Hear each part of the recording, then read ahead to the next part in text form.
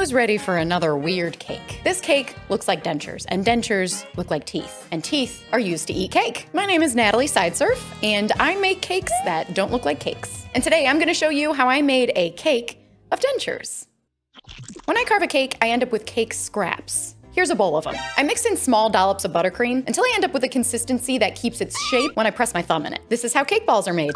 But rather than make balls today, I'm going to make dentures. I'm rolling out the cake mixture, placing a teeth-shaped stencil on top, and cut out 2 layers. I actually measured my own teeth to make this stencil. It was weird. Then I stack the 2 layers of cake with some green buttercream between them. Now I'll just place the cake in the fridge to chill.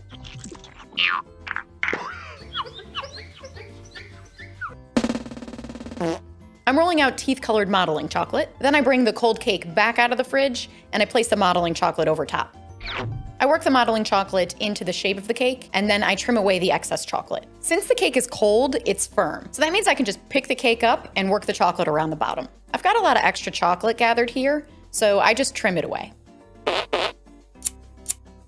I flip the cake back over, and I'm ready to sculpt.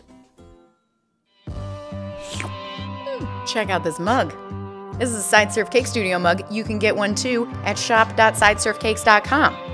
And if you're left-handed, just images on both sides and get your own.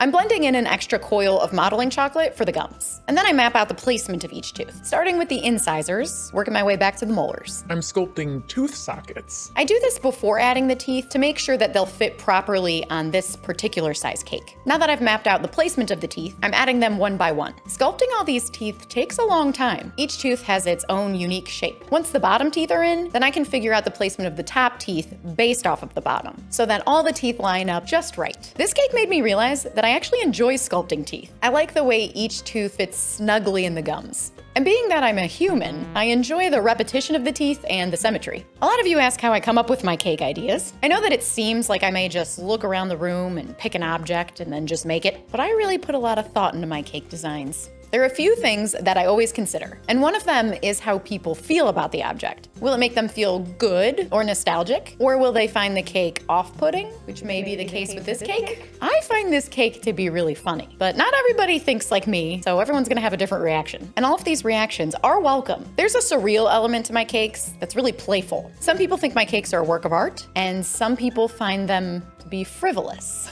I actually think they're both. I like that people have such a strong reaction to what I create. The teeth are looking good, so now I'm gonna shape the gums and add some texture to the palette. It is time to paint. I've got my brushes. I've got my food color. I'm using red, white, and ivory to create the color of the gums, resulting in this pretty pink. The first thing to do is get the color on there. Then I'll go in and refine the colors. This cake is ridiculous. I can't help but think of those wind-up chattering teeth toys. Cake's a gag. I'm getting a little pink on the teeth, but that's totally fine. I can just go in with a little bit of water and a clean brush, and I can just clean it as I go. I'm adding a little ivory around the edges of the teeth because teeth aren't actually perfectly white. Then I add a few highlights and some shadows. And last, I'm adding a glaze to make these pearly whites nice and shiny.